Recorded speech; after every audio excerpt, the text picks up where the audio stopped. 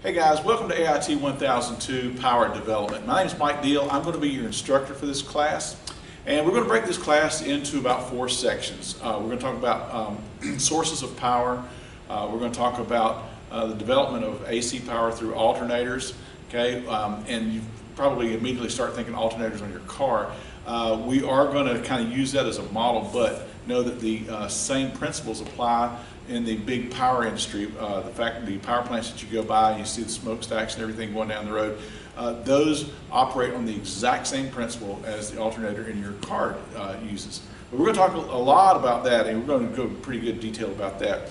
We're also going to cover some DC, and we're not going to talk about DC generators, but rather we're going to talk about how we rectify AC and give us a DC signal that we use throughout industry.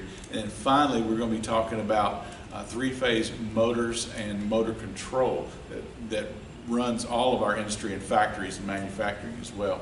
Okay, but we're going to start with, first of all, we're going to start with the sources of electricity. Now, before we move on, I want to let you know you need to be taking notes when you watch this lecture. Okay, you also need to be taking notes in your reading or some highlighting or whatever helps you to retain what it is you're reading and understand and comprehend it. Okay, and then finally, you're going to need to take notes when you come to lab. Okay, when you do these labs, you're going to have some answers and some things, and all of these will show up on the quiz. Now, the quiz is not the end all and be all, but you've got to do more than just sit there and watch me talking to you and lecturing. Okay, you got to get engaged. You got to take these notes, because I promise you, you're not going to see this and it go away.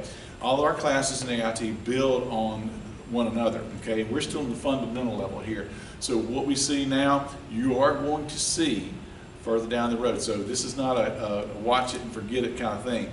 Just take the test. This is going to be used and applied over and over and over in the AIT program. So just want to give you a heads up to do that. So with that, let's go ahead and get started with power development.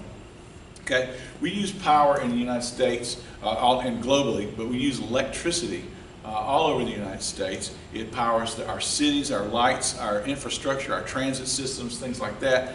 It powers our factories where we manufacture everything, and we use it for simple things like powering our cell phones, or charging our cell phones, and our iPads, our tablets, and our PCs, and things like that. All of this it uses electricity, okay, and it all comes from basically in the United States from our power grid, okay, and we're going to drill down and get into that. But right now we're going to kind of take an overview just for this particular lecture on the sources of electricity, okay, and there are 5 major sources of electricity. The first one we're going to talk about is chemical energy, and then we're going to get into light energy, then we're going to talk about energy created from pressure, and then we're going to talk about energy and electricity created from heat, and then magnetism. Now, magnetism is the one we're going to go into most in depth in this class, okay? Not this particular lecture, but we are going to spend a lot of time on how magnetism impacts our electricity period and production of it, and also the consumption, okay? So let's get started with, first of all, talking about chemical energy. Chemical energy, most common thing that you've probably ever seen chemical energy used is in the form of a battery, okay? 9-volt, your car battery, different specialized batteries, okay? I use this particular circular type battery, use it in my guitar tuner, okay? Lights up and tells me if I got some strings out of tune or anything like that, but a real small 3-volt battery, use that. Okay, and we get voltage and power, or we get electricity out of the battery when chemicals react with different types of metals, okay? What happens is it allows the electrons to be released, and it flows from one metal to the other, and that's where we get that flow of electricity when we hook it to a device, whatever it may be, okay? But the main thing here is we have chemicals that react with the metals inside a battery, okay? And that battery produces DC electricity, or direct current. Now, you're going to hear a lot about DC, direct current, and AC, alternating current. AC does not stand for air conditioning, by the way. Not in my class, it doesn't. So anyway, we're going to talk about DC a lot, okay? Now, again, as I said, you've probably seen the most common place you've seen them is in batteries. But I remember as a kid, they'd have the science fair, okay? And invariably, some kid would come up with a source of electricity using some piece of citrus fruit, mostly a lemon. But remember, I told you that you had dissimilar metals, two different types of metals, okay, and they were in some form of chemical, and that chemical allowed the flow of electrons to release electrons from one form of metal to the other. And that's where we got our flow. Well, the same thing, you can do this actually with an orange. I don't know if you guys have ever tried this or not before, but basically, in these science projects that they would do for the science fair, okay, these experiments, they would have a lemon because it had the most citric acid, the highest level of citric acid, and they would take a piece of copper, mostly a penny. Okay, interesting little fact here. The most pure pennies came from before 1982. And from 1982 onward to now, they started making them with a lot more zinc. Okay, so they would take, that's a little tidbit, thought you might enjoy that. Anyway, they take a piece of copper that's mostly in the penny, okay, and they would stick it in the lemon, and they would take an iron that's zinc coated. Okay, so now you've got zinc and you've got copper. Those are your dissimilar metals, the two different types of metals. And the citric acid, the juice inside the lemon was the electrolyte. Okay, now that's the chemical that allows the electron flow to go from the zinc nail over to the copper penny. Okay, so the citric acid is the electrolyte. That's the chemical. Okay, that allows the flow of electricity, and sure enough, they would have some little meter or something that just put out a very, very small amount of voltage, but it always showed up at every science fair. Anyway, you can actually make voltage out of a lemon or a lime or an orange even, okay? But anyway, going back to a more practical way of producing chemical energy, again with the batteries, the most common is the primary cell type of battery, okay? That's something you might want to pay attention to, okay? Primary cell. Now, the most predominant characteristic of a primary cell battery is that it is not rechargeable, okay? It comes in all kinds of different sizes. It's got AA, AAA, C, D, you got a 9-volt square and everything, but the primary cell is not rechargeable, okay? And again, just a couple of examples. Here's the 9, the D, and that special little cylindrical battery, okay? We also have secondary cells. Now, its primary characteristic is that it is rechargeable. We see a lot of these in rechargeable tools, particularly from like DeWalt and Hitachi and things like that, where you have these special batteries that can be recharged. Most of them are made of nickel cadmium, or we call those NiCads, okay, or lithium ion. You see a lot of these rechargeable tools with lithium ion batteries, long life and rechargeable. One of the great characteristics of secondary cell batteries, okay? We also have the wet cell battery. Now, you've seen these under the hood of your car or on your four-wheeler, your tractor, or whatever the case may be. But they're the wet cell, and remember we talked about the electrolyte, or that chemical. All right, well, the wet cell battery uses an acid to help transfer the electron flow from one type of metal to the other inside a battery, okay? It's more robust, it's heavier duty. You know, you can have these batteries here, this is a 9-volt battery, but you could stack a series of these up and make 12 volts, but they don't have the capacity or the ampacity that this battery has right here, because it's a lot more heavy duty, a lot more robust. But we use these in automotive places. We also use them in aviation. My first career was in aviation. I was an airplane and helicopter mechanic, and we used to have NiCad batteries also because they were rechargeable. Some of them had wet cell. We use them in agriculture for your tractors, and also for marines, particularly like trolling motors and things like that. They have to have a long duty cycle. So you use those in marine applications as well. But those are wet cells. Pretty much on wet cells anymore, you don't do any maintenance to them. Used to be you could take the caps off of each individual cell and you could draw out some of the acid in a hydrometer, read the specific gravity to see if the cell's good or see if it needed more water or anything like that. But anymore now, they're all maintenance free, so really don't do that unless they are specialized, like I said, for aircraft purposes and things like that. Okay? Now, we're moving on to the next source of energy that we have, and that is solar or light energy. Okay? This is starting to become more and more prevalent in our area particularly. Okay? The proper name, or the correct term that you use, you'll see a lot, is photovoltaic. Okay? Photo meaning light, and voltaic meaning voltage, okay, or power. all right? And it's also abbreviated PV, okay, it's photovoltaic. And the most common thing, photovoltaic energy you'll see is in solar panels, okay? And we're starting to see more and more of them around here. We've got some on the back of our maintenance building out here behind the AIT shop. And so we've got, we're starting to see more and more of them. Also, the price of this technology is coming down. It used to be kind of cost prohibitive and too expensive, but now the cost is starting to come down. You get some breaks from the power companies if you want to install them and things like that. So we're starting to see more and more of them. And basically how these work, okay, is that sunlight is absorbed by a silicon crystal, okay? And I'm not going to go into real detail or depth about this, but the silicon, when the sunlight hits that silicon crystal, it will start releasing atoms, and the negatively charged electrons will start to flow, which is basically electricity, okay? And like the chemical energy sources from the batteries that we saw, the electricity that comes from our solar panels is DC, direct current, okay? It's not alternating current, we haven't got there yet, but we get DC voltage out of our solar panels, okay? Now we can do a couple of different things with the DC voltage coming from our solar panels. Number one, we can store them in batteries. Now, in some residential applications, they will have a bank of batteries that sunlight is storing these batteries, and if they ever lose power in a storm or for whatever reason, they've got charged batteries ready to light up or power the essential things that they may need in their house, okay? Now that's added cost because you got to have batteries and things like that.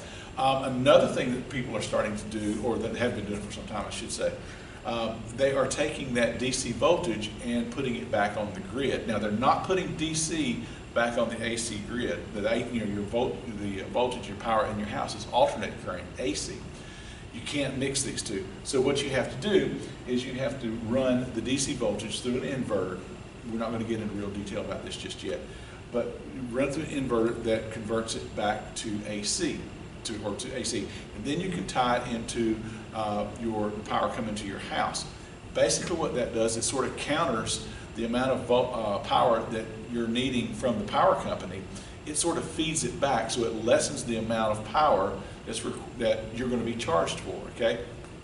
And so the more power you create through solar panels and things like that, and that you feed to the grid, okay, or in your house there, okay, the less you're going to consume from the power company, so it starts to decrease your monthly cost. In fact, I know a guy that's got some solar panels up on his house right now, and his power bill is running roughly about $11 to $14 a month. And he's got a lot of solar panels. He's got a lot invested in those solar panels too to get that low power bill. But yeah, that's what's happening is he's feeding it back to the grid. And so right now there's some controversy because power companies are wanting to penalize those who are using solar energy because they're now not making as much money. So go figure. Anyway, like I said, though, the voltage coming from the solar panels from our photovoltaic sources is DC, okay? Now, there's a couple of things that impact how much voltage and also how much power we get from a solar panel. Number one is the light intensity.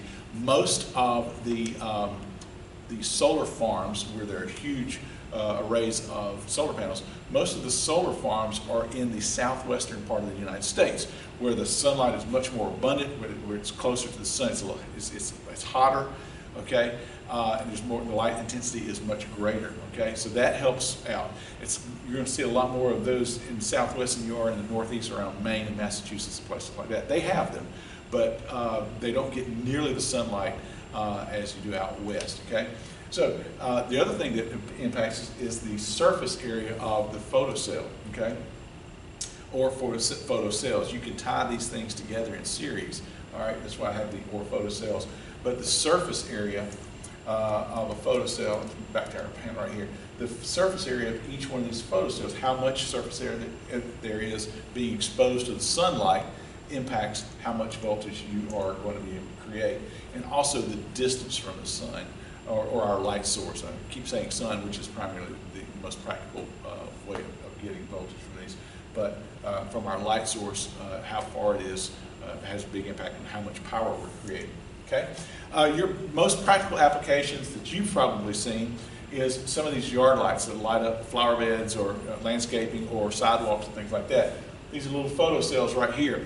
And these are standalone, meaning that you don't have to hook them to any power source, any household power source or anything like that. You just take them, plop them in the ground, and these photocells will take the light energy from the sun and charge a small battery inside here. Now, they're not using a regular light, they're using LED because LED lights are very efficient, use very little power and make the most of the battery that's in the lights. But these photocells are providing a voltage that are recharging the batteries. Okay, so at daytime, you get a lot of sunlight, you're charging that battery. When the sun goes out or the sun goes down, the lights come on and the batteries will power them throughout the night. Usually by the morning they're kind of weak, but the sun comes up, recharges them, and we just start the whole cycle again. Also, you driving down the road, you might have seen some of these highway signs, traffic signs. These photocells right here, just like the yard lights, you can take these and plant them anywhere without having to have an external power source. You don't have to look for a place to plug these up. Also, you don't have to have a diesel-driven generator. A lot of noise, smoke, and fuel consumption. Okay, so these are sources of free energy that we use to, in this case, supply the power to this road sign. Tells us how fast we're going. But again, and they can pick it up, trailer it to somewhere else, set it up, they're good to go. Kind of point toward the sunlight, and you're ready to go. Okay, so they're very mobile, very practical.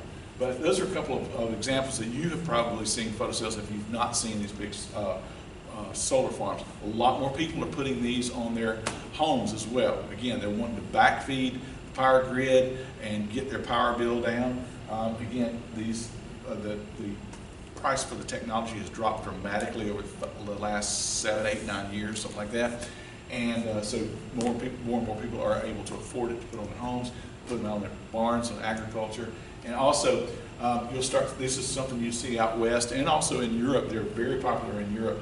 But they're solar farms, and the amount of power that these solar farms can produce can really help support large cities' electrical demand. Okay, now granted, it takes up a lot of land, but particularly out there in the Southwest, when the desert land and things like that, there's not a lot of building or anything like that, obstruction that these are going to cause. So solar farms are very popular that way, and they produce a lot of power. Okay. The next one I'm going to talk about is pressure. We're not spend a whole lot of time on this one, but just want you to know that you can use some force to create a voltage or or power. Okay, and you do that. It's known as piezoelectricity or piezo effect. Okay, or piezoelectrical effect. All right, and basically you apply pressure to crystals that are in this device right here, for example. And when you put pressure on these crystals, it creates a voltage. You can kind of see the graphic here as we're applying pressure and the crystals are inside this.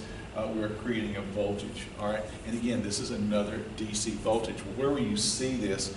Mostly right here in microphones. Okay, that's the most popular place you've probably ever seen it. Your voice, the pressure from the sound waves coming out of your voice. A lot of people don't know this, but your voice, my speaking voice right now, is a transmission of vibration. Okay, that vibration is a force. Okay, and that force goes into the microphone, and there are crystals inside that microphone, and the pressure against these crystals creates a voltage signal out of the mic that's then converted to an audio signal out of the board and into some speakers that you can hear. But again, we're looking at another source of DC power. Okay, now I'm going to talk a lot about that, but that is one source of electricity. Now this next one is really interesting. This is called, we're going to use heat to create a voltage, all right? And what we've got here is a thermocouple. Now thermocouples are used in a lot of different places. They're used in industry extensively.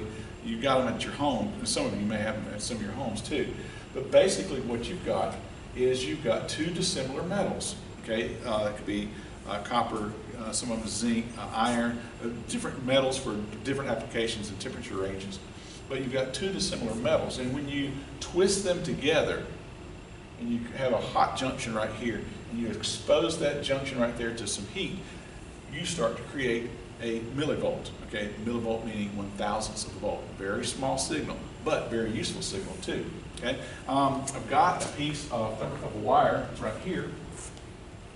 Okay, And I'm going to try to get in the camera the best I can. Hope you can see that. And you got two dissimilar metals, okay? This is the copper, and this is the iron. The blue is the insulation for the copper, and the red is for the iron too, okay? And it's just a piece of wire.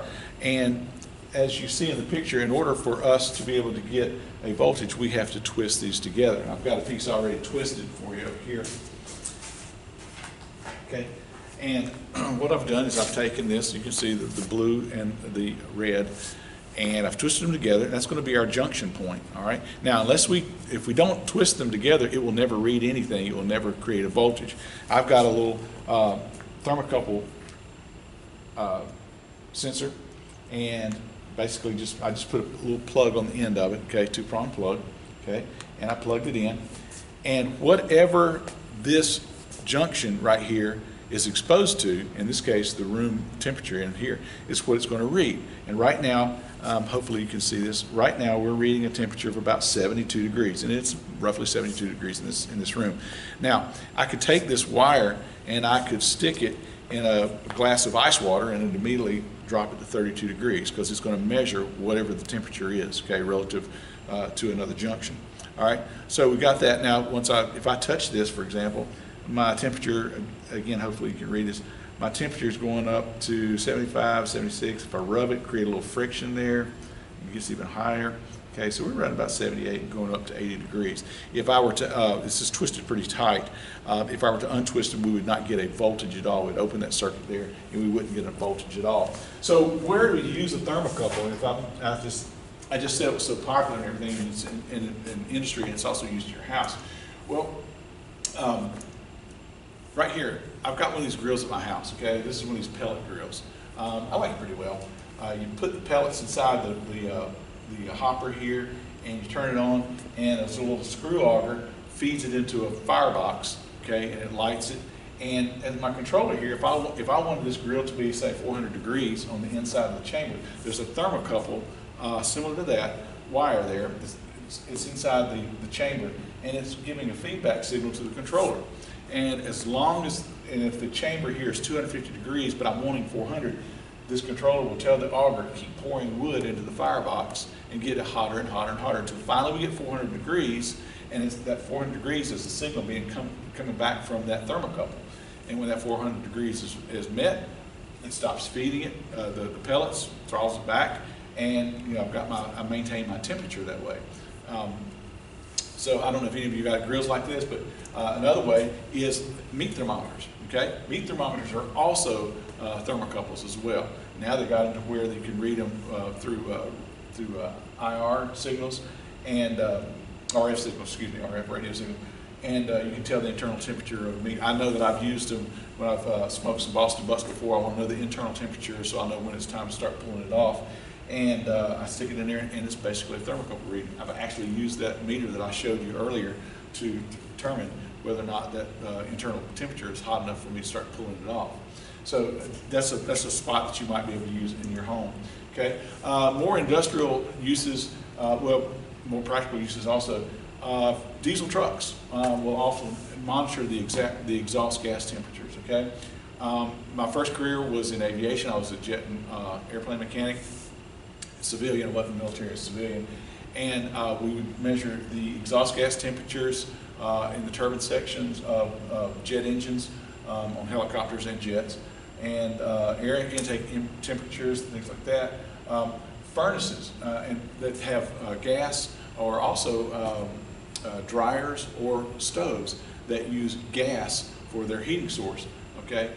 They use a thermocouple to detect whether or not there's a pilot flame, a pilot light to light the main burner. Okay, that pilot light, in case some of you are not familiar with that, that pilot light needs to stay on, and whenever the heating system for the house, for example, calls for more heat, the gas valve will open up, that flame will light the gas, and it will heat up rather quickly.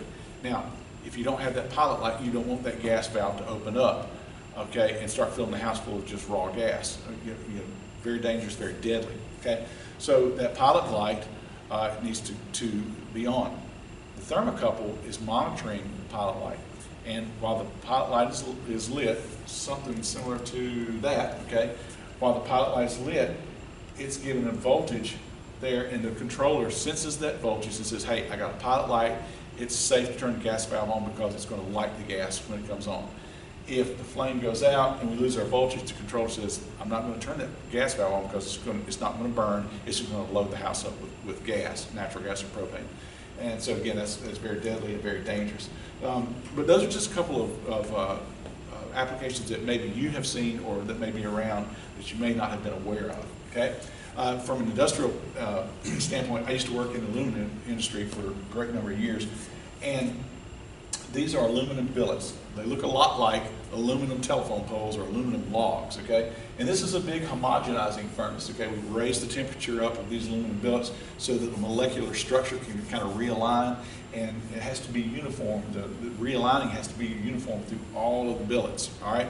We'd stick them in there, and we had a whole bunch of thermocouple wires going in there to measure the temperature at different places throughout this load of billets, okay? And that gave us an idea as to whether or not the gas burners inside, there were multiple gas burners inside, that they're heating it uniformly and evenly. If you don't, you're going to wind up with billet that's no good to the customer. This load of billets worth a ton of money, by the way. And so you want to monitor it and make sure that they're all heating up nice and evenly like they're supposed to, okay? So we use thermocouple wires for that as well. And what we do is we'd measure the heat inside that, and we'd bring it back to a computer, and we could look at the computer and monitor that. But it's all coming from a millivolt signal on a piece of thermocouple wire back to the computer, okay? So that's an application that I use. Now, the final one that we're going to talk about is using magnetism as a source of electricity, okay? And as you can see by this graphic here, what we're doing, this is a permanent magnet with a north and a south end, okay? And this is a coil of wire, okay? If you learn nothing more out of this class or the whole program about electricity, 98% of it involves magnetism created by coils of wire, whether it's a transformer, whether it is a motor starter, a control relay, a motor itself, okay? We are using solenoids, we're using coils of wire to create a magnetic field. Now, this coil of wire is simply one piece of wire that's wrapped around and around and around and around with a beginning, goes around and around, and an end, okay? And we've got it hooked to a little galvanometer, which is like a voltage, a small voltmeter, okay? And as we pass that permanent magnet through the coil of wire, a voltage is induced. What we're doing is the magnetic lines of flux, or a magnetic field, is being induced into the coils of wire. We're going to get into the science behind that in our next lecture. But for right now, just passing this magnet through the coil of wire induces a voltage in the coil of wire, and we get a voltage reading, okay? Now, there's another way you can do that. You can do it just the opposite. Instead of passing the magnet through the coil of wire, we can pass the coil of wire through the magnet. So this is a permanent magnet with a north and a south, and our magnetic lines of flux are these red lines right here, okay? That's the magnetism, the lines of flux, the field going between north and south. If we take a piece of wire, and that's what this rotating piece right here, if we pass that conductor right here, this wire, through and cut the lines of flux of this magnetic field, a voltage is induced in this wire, okay, this conductor. And then we can use some slip rings to then get it out to where we can use it, okay? This is the principle behind the large power generation stations, TVA, Big Rivers and things like that, places like that. They're using this exact same principle. Now, they're not using permanent magnets, okay, but they're using a magnetic field and the magnetic force that we'll talk about when we get into alternators. But my point is that you can create a voltage either by moving a magnet through a coil of wire, or you can move a coil of wire through a magnetic field. Either way, it will induce a voltage that we can use and that we use to create voltage and use, okay? Here's another one, very simple, okay? Again, this is a conductor, the black part is a conductor, okay? We got a couple of slip rings right here, and notice that it's cutting the green lines of flux, magnetic lines of flux, the field, and it's inducing a voltage, and we get the AC voltage, a positive and a negative of our alternating current. Now, you'll notice about one thing about the magnetic form of producing power it creates alternating current. All the others that we've talked about so far, our chemical, our pressure, our heat, our light, they all created direct current, DC, okay? When we are moving a magnetic or a conductor through a magnetic field or vice versa, we're creating alternating current, okay? That's where industry runs, okay? It uses 95% of it, it's roughly speaking, is using AC, okay? We do use DC in some applications, but we're not talking about it in this particular lecture. It's a whole other lesson for that. But that's how we create voltage using magnetism, okay? And like I said before, this simple little model right here is the very principle that the major power plants, the big power plants, whether it's hydroelectric, whether it's coal-fired nuclear, all of them use a large alternator that's built off the principle of this, and it creates an AC voltage, okay? And again, that's what comes out of our power plants is the AC voltage, all right? So anyway, for right now, that's all we got for you right now. I hope you've been taking notes. Again, the notes from the lecture, the notes from the reading or the highlighting, whichever you prefer, and also the notes from the lab will be critically important. Again, guys, I can't tell you enough, this is not going to go away. This lecture that I just did, we're going to build off of it going in the second, third, and fourth, and this class builds on the others. So be sure to take notes. If you have any questions, it's something that you're not understanding in your reading or in the lab or on my lectures or something, by all means, come look me up in the lab, give me a call on my office phone. All of that's on Blackboard in the syllabus, or find me in my office, or you can email me. But get hold of me, don't struggle, we'll talk through it, we'll get you up to speed, make sure you understand everything, because I want you to be successful in this class. But anyway, this is just kind of an overview of the 5 sources of power that we're going to, we want to study a little bit. We're going to start breaking them down and really focusing particularly on AC and the alternators in the next lesson. But that's all I got for you right now. I hope you've enjoyed it. Thank you for watching. And again, if you need any help or anything, just find me and I'll be glad to help you. Anyway, thanks a lot, and we'll see you in the lab.